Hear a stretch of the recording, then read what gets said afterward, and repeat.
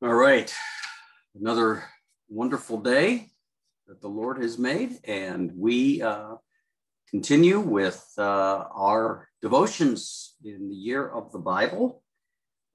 Today is May 1st, and we are looking at First Chronicles chapters 3 through 5. We started with chapters 1 and 2 yesterday, and up through chapter 9. We've got a lot of genealogies again, as the writer wants to connect the world and its folks to the chosen people of Israel, and then also wants to get all the descendants of Israel in order to connect everything ultimately to the hopefully a restored monarchy after exile, and presenting the monarchy, the ideal of the monarchy with King David and the good kings of Israel, and then also concerned about the temple, restoring the temple. So we get into chapter 3, and we get the descendants of David. This is really important for the chronicler. David's descendants is centered in which is the center of Judah's genealogy. That's what the writer wants to do. And he does distinguish between the exilic generation and the post-exilic generation of David's ancestors. And he wants to do this because this is important, because we need to know David's line, David's ancestors, even now that we've come back from exile, because hopefully a king will come from David's line and rule Israel in righteousness and justice. So that's important. Now you get into chapter 4 and you get other descendants of Judah. And of course, the best known of the descendants, at least today for us, is Jabez. So back 20 years ago, 20 years ago, the Prayer of Jabez was a little book that was popular.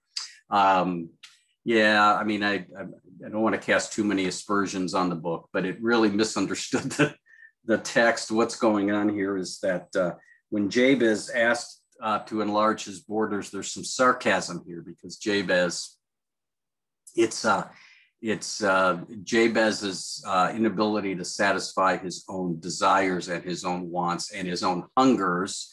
And so when Jabez asked God to enlarge his borders so that he can have more land and more food, there's sort of wordplay going on here between enlarging Jacob's borders of his land, Jabez's borders of his land, because his girth is in getting larger and larger. So it's just kind of interesting how a very small verse of scripture, just one little verse of scripture, gets turned into a popular book. So it's just kind of interesting to just ponder that for a little bit.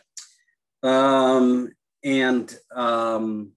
guess it could be said positively of Jabez, however, that he wants the borders of his land to be enlarged due to prayer and not due to military force. So there's that to be said.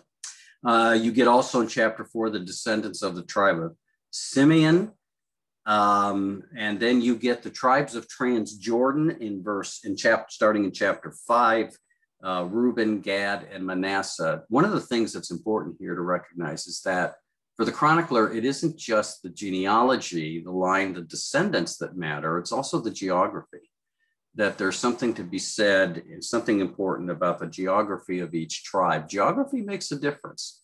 Geography makes a difference as to whether peoples will prosper or not, as to whether there will be, you just think of where Israel is located. One of the reasons in Israel's history that they struggle so much with foreign invasion and going up against foreign adversaries is because when you look at the geography of the empires of the time, Egypt and then Assyria and then Babylon, they all surround Israel. So when these empires go to war against each other, where are they going to meet?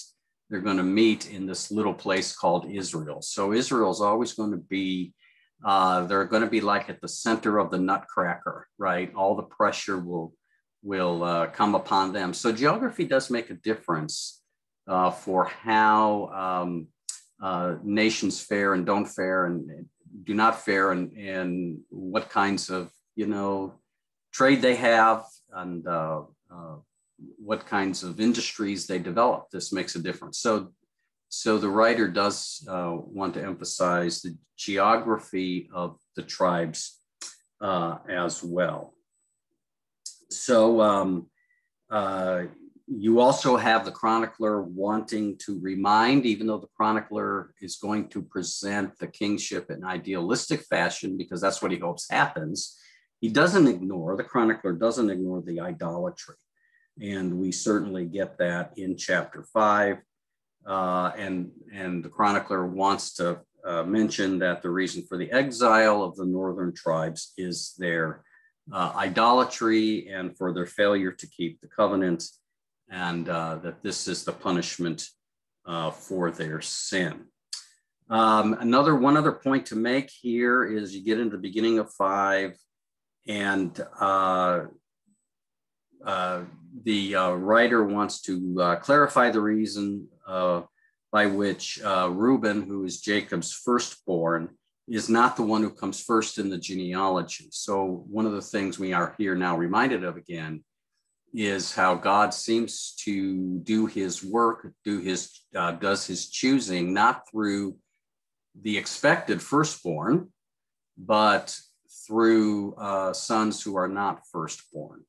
So whether that's Jacob as opposed to Esau, and whether it's Ishmael at first, as opposed to Isaac. So it's just important to note that God does not necessarily do his work, his specific work of redemption through Israel toward the world through the firstborn, which is what would be expected in the culture. God doesn't do that because God wants us to remember that this drama of salvation that unfolds is God's work. We get to participate in it, we get to cooperate with it, but it's God's work. And so the chronicler reminds us why Reuben is not, why we don't say today the God of Abraham, Isaac, and Reuben, Abraham, Isaac, Jacob, and Reuben, that it's not Reuben. So anyway, all right. So that's about all we got for today. We will continue tomorrow with chapter 6, just one chapter. It's a longer chapter, but we'll continue with the descendants, but we'll have some interesting other things, I think, in chapter 6 to mention as well. All right, let's pray. Gracious God, thank you again for the gift of this day. And we pray that in this day that we may be faithful, that you might enlarge not our borders and our stuff that we accumulate, but that you would enlarge our witness for the gospel. And we lift our prayers in Jesus' name. Amen. All right, friends, see you tomorrow.